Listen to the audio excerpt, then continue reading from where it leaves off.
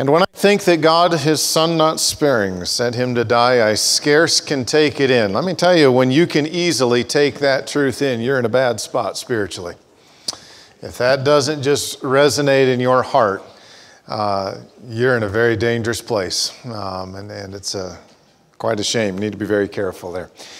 I'd like us to turn in our Bibles tonight to Genesis chapter number 11. Genesis chapter number 11. Occasionally, I find myself doing dumb things. I discovered myself doing a dumb thing tonight, although I did not know I was doing a dumb thing for some time. I managed to get reading assignments confused, and I've been reading the wrong section. And that's been a rather significant length of time that I have been reading the wrong section, unfortunately. But I'd like to say that it was all planned, because in reading the wrong section, I came across something that's rather intriguing, even for tonight. The author of a particular book on Christian theology is describing different theologies today. He's not advocating these, but one of them is a secular theology, and this is what he observed. The whole cultural milieu within which theology is developed has been changing. God's activity was thought to be the explanation of the existence of the world and of what goes on within it, and he was the solver of the problems that humans faced. Today, however, many people in practice put their trust in the visible, in the here and now, and in explanations that do not assume any transcendent or supersensible entities. This different outlook came about through several channels. One was the growth in scientific explanations, whereas previously it seemed necessary to believe that some supernatural being or force had brought this great complex universe into existence. Alternative explanations are now available. In times past, the complexity of the human physical organism seemed to point to some great, wise, and powerful designer. The theory of evolution, however, attributes human complexity to chance, variations, combined with a competitive struggle for life in which those better able to adapt survive. Another reason for the change in outlook is that humanity has developed the ability to solve many of the problems faced in life. Biblical times, if a woman was barren, she prayed to God, and he answered by opening her womb so that a child was born. God was also believed to be the source of weather. In the time of Elijah, a drought of 3.5 years and an ensuing downpour were attributed to God. Now, however, if a woman who desires children is barren, a gynecologist prescribes a fertility pill, and with the addition of sperm, perhaps through artificial insemination, a birth, sometimes multiple, follows. If there's no rain for an extended period of time, someone seeds the clouds with silver iodide or some similar substance and it rains. Humanity can control birth and weather. Notice this statement: God is no longer needed. Now let me just say that in many regards, that single statement describes a tremendous amount of how people view things today. God is no longer needed. I've come this far. I've done it by myself. I'm the one who went to school. I'm the one who got that education. I'm the one who landed this job. I am the one who has climbed the corporate ladder of success. This is my life. I bought this house. I bought this car. I have created this environment. I did it all without God. Mankind today looks at problems and they naturally attempt to solve them on their own. I have achieved all of this. Surely I am capable of solving the answer to this. If I can't, I'll just look it up on YouTube because someone else surely has already done this. I don't need God. And I would have to say that our society functions very much that way. Tragically, many Christians, professing anyway, claim Christ, yet they likewise seem to ignore the reality of God. They seem to attempt to live their lives independent of who God is and of what God has done. Prayer for many becomes a last resort, not the first option. Prayer is Simply use exercise whenever it is needed.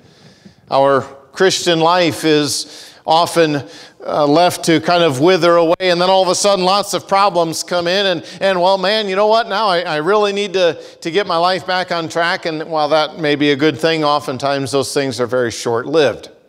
God, I'm needing answers to this particular prayer, so I'll go ahead and spend some time with you today, and maybe even tomorrow if you haven't answered that prayer. No rush, Lord, but at least 3 days, and we should have this problem resolved. In case you haven't learned this yet in life, God does not work that way. But yet what we find is that there are increased numbers of individuals, both saved and unsaved, who attempt to live their life apart from God. In doing so, they live their life in defiance of who God is.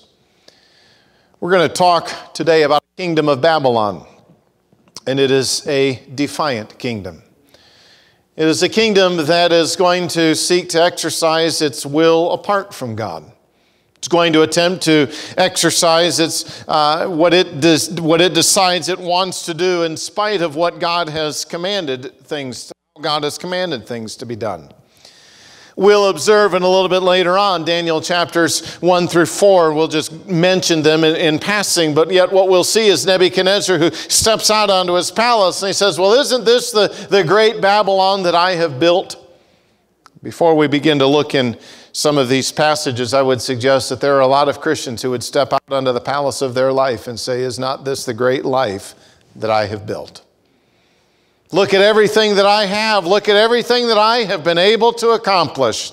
Sometimes preachers have even stepped out onto the palace of their ministry and said, look at this great ministry that I have built. There's a problem with all of those mindsets. And that problem is that it is done in defiance of who God is.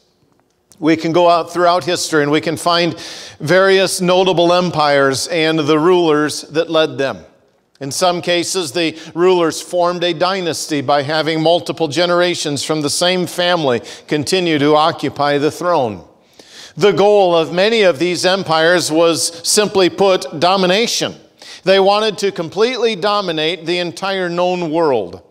Civilization would continue to expand, and various rulers would often vie for prominence and domination. The biblical scene will often center on the dynasties of Babylon, for example, the Medes and the Persians, Greece and Rome. And here was Israel, a tiny nation that was in vital geographical territory, and they were frequently right in the midst of various warring nations. Genesis chapter 11 is going to tell us of the account of the founding of Babylon, a city that from its very inception is regarded throughout the Word of God as the epitome of being a rival both to God and His kingdom. Nothing in the Word of God regarding Babylon is ever positive.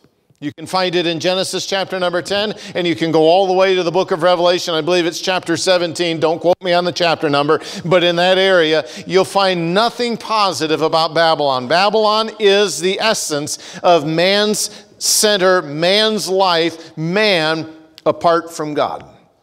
The account in Genesis chapter 11 of the infamous Tower of Babel has been portrayed in a variety of ways, and it has, in my opinion, created a great degree of confusion regarding the purpose of this event described in Genesis chapter 11.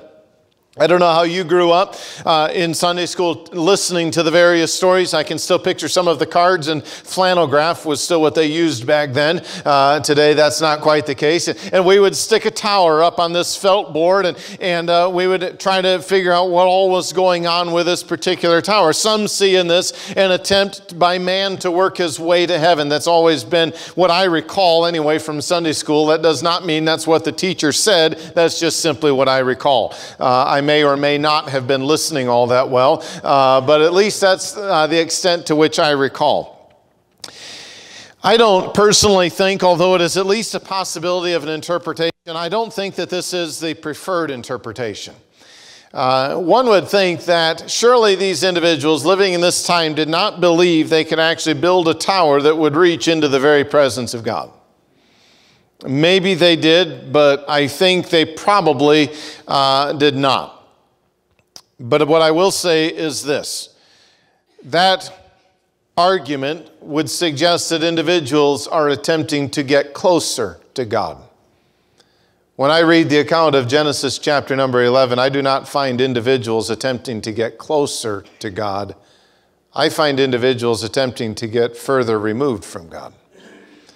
God's issued some very clear commands to spread throughout the entire earth, and man says that's not what we want to do. We want to dwell here, and we want to make a name for ourselves. We want to establish a reputation. And in my interpretation, we want to try to live a life apart from God. As we concluded our study last time, we briefly mentioned the content of Genesis chapter number 10 in a chapter that is commonly regarded as the Table of Nations. From the three sons of Noah, we discovered the beginnings of the various nations of the world. These are chronicled in Genesis chapter 10, as well as, to an extent, some of the locations in which they settled. Ham's disgraceful act, recorded in the end of Genesis 9, brought about a curse that was extended to Canaan and his descendants. I believe that provided the necessary explanation to the Israelites concerning the curse of the Canaanites and the reason they were to be expelled from the promised land. Genealogical records are often difficult to read and understand. If we are not careful, we can brush over the material and treat it as though it is insignificant. I realize we did not go verse by verse through that. It is not because I feel that there is a degree of insignificance to it. My focus instead was to provide a general overview of that passage and the direction that it was going on. But I think a couple of things need to be observed. The events recorded in Genesis 11, although they are following Genesis 10, actually occurred, I believe, chronologically before that of chapter 10. The events of Genesis 11 then would explain why these various individuals dispersed to these various territories. In many ways, Genesis 10 and 11 provide a genealogical record that is going to establish the nation of Israel. You take the three sons of Noah, Shem, Ham, and Japheth, and you look at all of their various descendants, Ham and the Canaanites, Japheth, and various individuals that oftentimes are seen as being enemies of Israel, and then we'll see Shem and his descendants all the way down to Abraham in the end of chapter number 11. The details of this particular section of Genesis seem to be going from a shift of God's working on a universal level to that of God working on a national level, and specifically with the nation of Israel and various individuals within that nation. As a whole, the nations of the world chose to reject God. God chose to develop his own people, whom he would end up calling Israel. And so these two chapters, in many ways, serve as a bridge from the universal to the particular, from the nations as a whole to individuals and the founding of a particular nation. Within this broader section of Scripture, we discover there are two sections that I will say are parenthetical sections. And those serve as the focus of our study tonight. The first one is contained in Genesis chapter 10, verses 8 through 12. The latter is contained in Genesis 11, 1 through 9. These actions, however, these sections should not be considered as separate incidents. Instead, they need to be regarded as relating to the same incident. Let's begin our study in Genesis chapter number 10 by noticing, first of all, the man Nimrod, and it's found in verses 8 through 12. You go, and we're not going to read all of the different names, but you'll note before and after is so-and-so begat so-and-so, who begat so-and-so, and so-and-so, and so-and-so, and so-and-so, and so-and-so, and so-and-so, okay? It happens to take a little bit of a break from that. The Bible says in verse 8 that Cush, this would be the oldest son of Ham, begat Nimrod. He began to be a mighty one in the earth. He was a mighty hunter before the Lord. Wherefore it is said, even as Nimrod, the mighty hunter before the Lord. The beginning of his kingdom was Babel, and Erech, and Akkad, and Calneh, in the land of Shinar. Out of that land went forth Ashur, and builded Nineveh, and the city of Rehoboth, and Calneh, and Rezin. Between Nineveh and Calneh, the same is a great city. One of Ham's sons was a man by the name of Cush. Cush had a son whom he named Nimrod, the exact meaning of which is unclear. But the Bible describes him in several ways. First of all, the Bible says that he is a mighty man. This is the first time in the biblical record that we find an individual who is being described as mighty. 3 different occasions you find the term mighty ascribed to Nimrod. We find it in verse 8. We find it in verse number 9, where we see that he was a mighty hunter before the Lord. And then we find it in 1 Chronicles chapter 1 and verse 10, where we read that Cush begat Nimrod. He began to be mighty upon the earth. The term itself is in reality a neutral term, and it could be regarded as either complimentary or condemning. However, as we will discover, I believe that his fame as a mighty individual is not a compliment. Secondly, I would like you to notice that he was a rebellious warrior. Say, well, where in the world do you get that? Notice the phrase that he was a mighty hunter before the Lord. There are a lot of questions as to what was he hunting. Was he just a successful hunter who would go out and was very skilled at killing game? It's a possibility. But I think there are some other possibilities, and I would tend to take it this way, that he was not a hunter of animals, but perhaps instead a hunter of men. It's actually used this way, Jeremiah chapter 16 and verse 16. In fact, hold your finger here, and you'll see this word used this same way. And the sense of it, Jeremiah 16 and verse number 16. Here what you have is in the context, you've got the nation that has gone against Israel, and they have punished Israel, and God's going to send the retribution to those nations. Verse 16, behold, I will send for many fishers, saith the Lord, and they shall fish them. And after will I send for many hunters, and they shall hunt them from every mountain and from every hill and out of the holes of the rocks. They're not looking for fish in the sea, and they're not looking for animals in the mountains. They are looking for individuals. It is my opinion that the sense in which Nimrod is described as being a mighty hunter before the Lord is probably best understood in the sense that he is a warrior, a mighty warrior, and as such has attempted to establish his own kingdom. It's, to me, the only way that the passage makes sense. Why would you have an individual who establishes a kingdom based on the fact that he is great at shooting squirrels or deer, okay, or whatever lives in that area? Probably neither one. That's not going to be sufficient to establish a kingdom and have multiple cities that you now rule over. So it does not seem that it is this way. Now notice the phrase, before the Lord.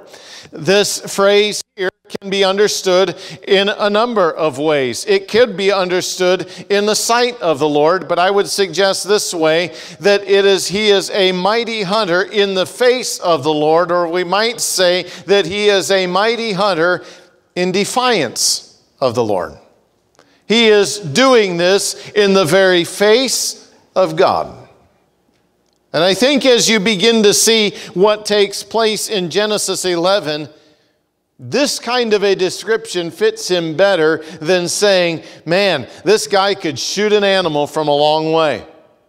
What does that have to do with anything? To me, it has nothing to do with it, and it's better explained if we understand this is an individual whose motives are done in such a manner as to be done literally in the face of God. I am going to do this in defiance of what God has said, and it is as though he is pursuing his actions with an arrogance arrogant disposition and a total disregard for God and his will.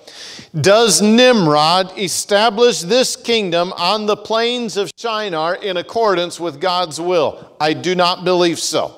You're going to be very hard-pressed to suggest that the tower that is built in Genesis chapter number 11 is something that God desired and then he suddenly changed his mind.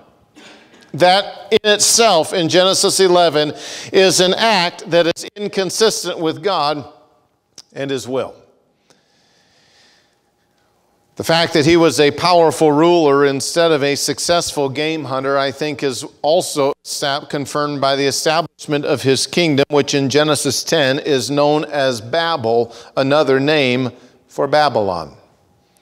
Throughout the Word of God, this kingdom, this city, is constantly portrayed as the epitome of opposition to God. Nowhere do you ever find Babylon as being seen in compliance with God and his will. And it is Nimrod who is responsible for the establishment of Babylon. I do not know Hebrew, but I have read a number of commentators by individuals who know the language quite extensively, and I am told that the Hebrew suggests that the kingdom was the result of his strength in hunting. Once again, that would confirm to me that it is probably the concept of the hunting of men. If we take it this way, which I believe to be the correct interpretation, what we will say is that Nimrod was a very powerful, perhaps tyrant, but at least ruler, who forced his will upon the people. The Bible says that his kingdom consists of multiple cities that were all formed into one great city known as Babylon. Initially, it consisted, according to verse number 10, of the cities of Babel, Erech, Akkad, Calneh in the land of Shinar. Then, verse number 11 teaches that he went out of that land to Assyria. And I think that probably is how this needs to be understood, to Asher. The name would be for Assyria. He went out of it to Assyria, and he built Nineveh, and the city Rehoboth and Calah and Rezin between Nineveh and Calah. The same reference to Nineveh is a great city. What do you find positive between Babylon and Nineveh in the Word of God? Nothing. There is nothing that suggests these are cities that are going to further God's work. They are both in opposition to God. The Bible says that Nineveh, the same, is a great city. Is it great in God's sight? Probably not. Great in perhaps size? Perhaps. Great in its defiance of God? I would suggest so. One commentator suggested this is man's city, the secular city. It is of man, by man, and for man's glory. Probably summarizes it quite well. Without taking time to look in Daniel 1 through 4, I think it's familiar enough that I can bring some things back to memory from that. You recall in Daniel chapter 1 that Nebuchadnezzar, it was said, took these sacred vessels from the temple treasury and brought them to Babylon and placed them in the house of his God, according to Daniel chapter 1 and verse number 2. That act is more than just simply finding a storage facility for these sacred objects. That act presupposes that in Nebuchadnezzar's mind, his God conquered Israel's God. His God was superior to that of Jehovah, and admittedly, so it seemed for a time. One evening in Daniel 2, Nebuchadnezzar had a dream. You recall it had a very great image that consisted of a head of gold. The chest was silver, the legs were brass, the feet were iron. This head that was gold represented the kingdom of Nebuchadnezzar. God himself said in Daniel 2 that this kingdom is a magnificent kingdom. But he then pointed out that he would one day be destroyed by another kingdom. Naturally, Nebuchadnezzar took from this, you are not the greatest. You will one day be defeated. Move on to Daniel chapter 3. You're familiar with the account. Here, Nebuchadnezzar erects an image that is, the Bible says, made of, more than likely, overlaid with what? Gold. Head to toe. All of it is gold. It's in many ways as though Nebuchadnezzar is saying, my kingdom and all of my splendor is going to last forever, regardless of what God said in Daniel 2. Understanding that sure would explain why he was so angry with some individuals who said they weren't going to bow down to his image. It was more than the fact that he had a lengthy construction project going on. This was to him the glory of his kingdom. And these individuals, in refusing to bow down to it, refused to acknowledge the glory of his particular kingdom. A year later, Nebuchadnezzar walks out under the roof of his palace. And he says, is not this great Babylon that I have built for the house of the kingdom by the might of my power and for the honor of my majesty? From its very inception, the kingdom of Babylon stood in opposition to God. Some have even suggested that perhaps Nimrod's actions were an attempt to reverse the curse placed by God on the descendants of Canaan. It's quite an interesting concept. You said we're cursed? No. I'll show you, we'll establish ourselves. We're not going to serve, you remember that was part of the curse? You're going to serve Shem and you're going to serve Japheth. We're not going to serve, we're going to rule. There's a lot, and I know we're getting into the area of supposition, and we need to be very careful there. But if this is the right mindset, and I think that it is, then what we begin to acknowledge is there's a lot of arrogance and there's a lot of independence from God. I would also say that in fact, let me move from the man Nimrod. Let's move on to, secondly, the kingdom of Babylon now in Genesis chapter number 11. Now we move, and it goes from Genesis 10, verse 12 into, verse 13, so-and-so begat so-and-so, blah, blah, blah, blah, blah, blah, blah, through the end of chapter 10. Now we come across another parenthetical section of Genesis chapter 11, verses 1 through 9. The whole earth was of one language and of one speech. And it came to pass as they journeyed from the east that they found a plain in the land of Shinar, and they dwelt there. Let's begin by noticing, first of all, the defiance of the people. We would expect from the common ancestors that the earth would consist of one language and of one speech. As they journeyed from the east, the Bible teaches us that they found a plain in the land of Shinar. I meant to bring the map in and put it up here on the slides, and I closed out of one window on my computer only to realize that's where the map was. And so it's still there. The intention is certainly good. If you take the Arabian Peninsula and if you go up into the northeastern corner of it, there is a section, if you get a chance to look at a topographical map, you'll see a whole lot of brown and then a green section.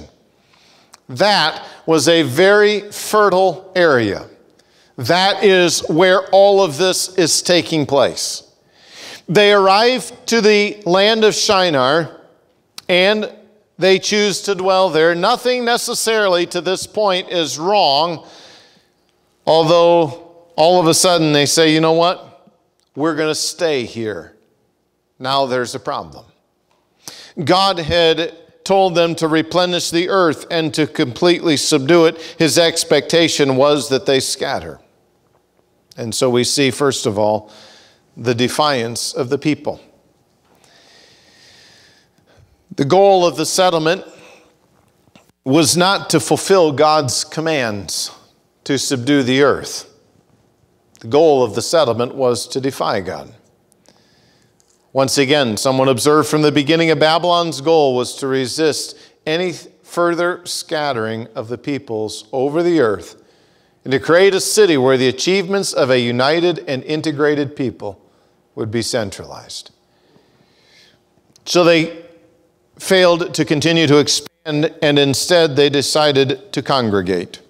That leads us to the desire of the people, verses 3 and 4.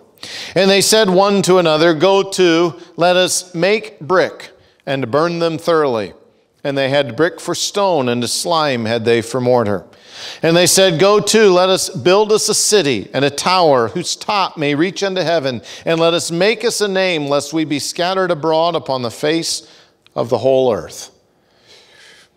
That phrase, "go to," you see it a couple of times in verses 3 and 4. We could also understand this in the sense of come.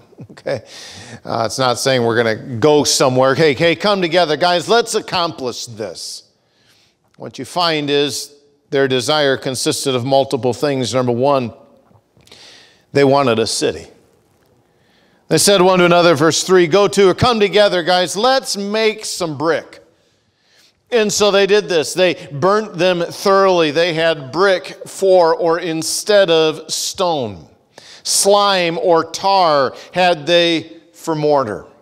We're going to start building a city. Now, let me just tell you, I know we oftentimes think of people in previous generations as being dumb or ignorant, previous civilizations being ignorant. I believe they could run circles around us in lots of ways. If we can't Google it, we can't figure it out.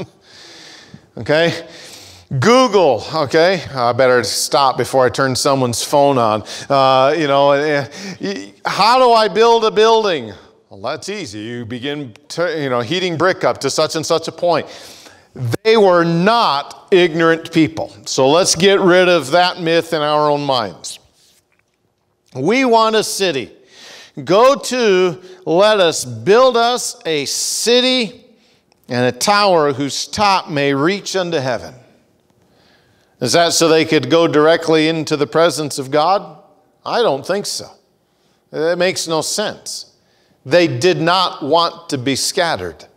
This has nothing to do with God and the desire to be drawn closer to Him. It has everything to do with their own sinful desires to build their own kingdom. They wanted a great city. Secondly, they wanted a known reputation. Verse number 4, "Let us make us a name." Hey, we want to be recognized. We want a reputation. We want to do this great achievement so that people will look at me and say, "Wow, what a person." Let me just caution you along the lines of doing things in order to become known, in order to establish your own reputation. Sometimes we get this concept that we live in the shadow of certain individuals, and we say, "Well, you know what? I need to get out of that shadow. I need to go do something bold, and I need to go do something daring. I need to go be my own person. I need to set up my life the way that I want to set it up." There are problems with that kind of a philosophy. We don't want to be scattered abroad, verse 4.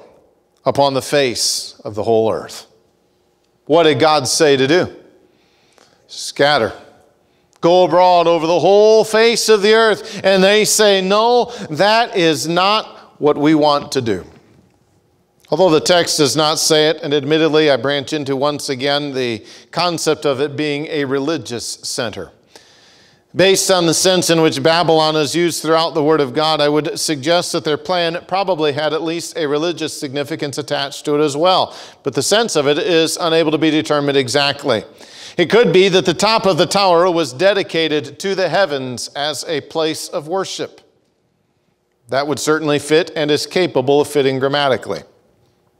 Some have also suggested that it had a representation of the heavens or the zodiac upon it. I will at least say this, that it is very interesting to note that the study of the zodiac originated in Babylon. You know the whole zodiac thing? That you look up in the sky, whatever section you fall into, that determines your destiny. Maybe that's what this tower was to achieve. Possibility. Bible does not smile upon that kind of stuff, by the way. Stay out of it. I don't care what the newspaper says. Your hand does not rest in some section of the sky. Or your life doesn't rest there. Your fate does not rest there. That's with God. But regardless, I do not believe God is the center of the worship here. But man surely is. We see in verses 5 through 8 the decision of God. The people gathered to rebel against God. God decided to address the matter. The Lord, Jehovah, came down to see the city and the tower which the children of men builded. I can't help but read verse number 5 and think, you know what? Here they are establishing this thing that to them everybody is going to look at and wonder. They're building up. And God comes down. Man's greatest achievement lies far below God. God still condescended to man's greatest achievement. You know, he could have destroyed this. Maybe you've seen pictures of lightning bolts striking it and flame and all that. There's nothing that indicates that happened. But he came down and he observed. And the Lord said, behold, the people is one, and they have all one language, and this they begin to do. Now nothing will be restrained from them which they have imagined to do. Once again, we see the wickedness of man and the center as it continues to go against God. The people are united. Unity is not always a good thing. They have all one language, and they will continue, and nothing will stop them. Go to, another time we could say come.